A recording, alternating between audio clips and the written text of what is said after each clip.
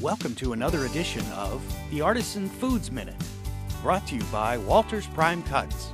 Here's your host, Matt Smith. Today I want to talk to you about some different types of hot dogs and some ways to prepare them.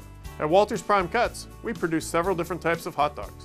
One specialty is the all-beef hot dog, but most are a blend of pork and beef. All are available in skinless and some in natural casings. At Walters Prime Cuts, the favorite is our jalapeno cheddar hot dog. It's the dog that bites back a little.